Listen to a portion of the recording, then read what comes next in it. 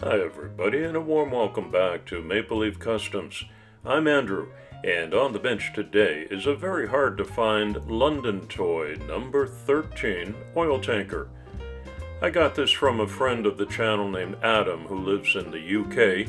He's got quite an eclectic collection of old diecasts, and knowing this one was of Canadian vintage, he asked if he could send it to me. Yes, please. Let's read the letter. It says, "Dear Andrew, I hope you enjoy this small piece of Canadian diecast history. It's very crude and basic, but that's what also makes it beautiful, in a way. It is a gift and there are no strings attached. It's entirely up to you what you do with it. Having said that, I hope you won't resist restoring it or making it your own in the way only you can imagine. Please note that the wheels were made of paper, which could be an interesting challenge for you to work on unless you replace them. Good luck and have fun, Adam," from Adam's Genius Garage. Well, here are the paper wheels in question. I've never seen that before, have you? They've been waterlogged, they're almost like leather now. A couple of them are jammed up, it's not rolling at all, so I'm not sure I'm going to be able to save these. But I'll go to work on it. It's my entry into the Diecast International Builders We Miss You OPA build-off. OPA is a well-loved member in our hobby community who's been in the hospital and is still recovering from cancer-related surgery. He's been away from the hobby bench for most of this year, and we just want to say we miss you, and we know you can beat this scourge of a disease. The guidelines for this build-off were to use a Tootsietoy or a Midge toy, which OPA specializes in. I may have just DQ'd myself, but I thought he'd get a kick out of this Canadian version of the Tootsietoy. Hope you guys are okay with that too. A little exposure to one of the lesser-known diecast companies. Well, I'm going to work on removing these paper wheels, much like Conan the Barbarian trying to fillet a tuna fish. With my X-Acto knife, the inevitable happened. I sprung a leak. So now the four wheels and my left index finger are in several pieces. But there's another YouTube channel I want you to check out. No bandages are required to visit. Ghetto Diecast Customs. Miguel is new on the scene, as you can see, with 31 subscribers, and I'm inviting you to follow the link in the description, and let's pump up those numbers for Miguel, who's having a good start to his new channel. Here's the stamp on the inside of the oil tanker where you will see Londontoy and made in Canada. You'd think Londontoy referred to London, England, but it doesn't. The plant was in London, Ontario, Canada, about halfway between Toronto and Detroit. How Adam got this in the UK, we'll never know.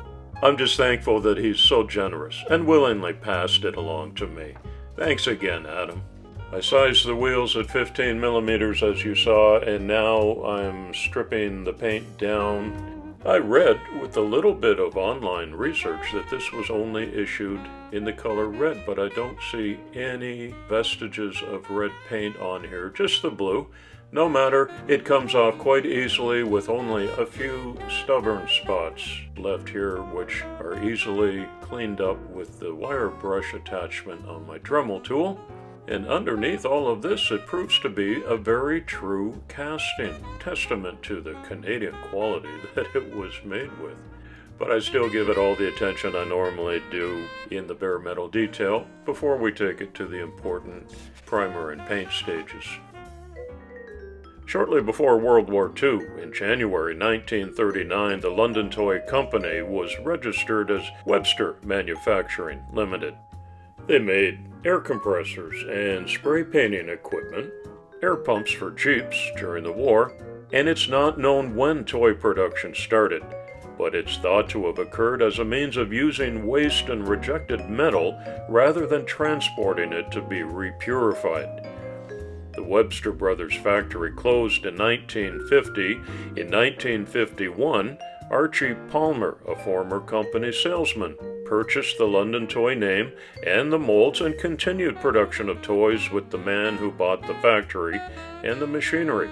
It's believed that Archie Palmer eventually sold his molds and the Londontoy name to an Australian company. And although it's only speculation, the New Zealand and Australian releases of Brentware and Brenttoy toys show a remarkable similarity to the Londontoy releases. I only had to do one little flaw fix-up on the back end of the tanker. Those are often revealed after the primer stage. And here I'm putting a couple of coats of Vallejo Bright Red on it to return it to what I understand was the original color.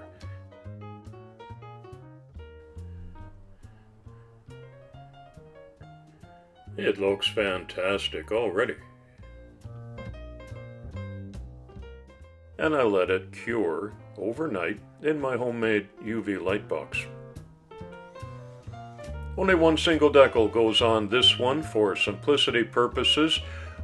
We were allowed to incorporate a German theme in this build because that's Opa's heritage, and Liquimoli is an oil company that I'm familiar with here in Switzerland, next door to Germany.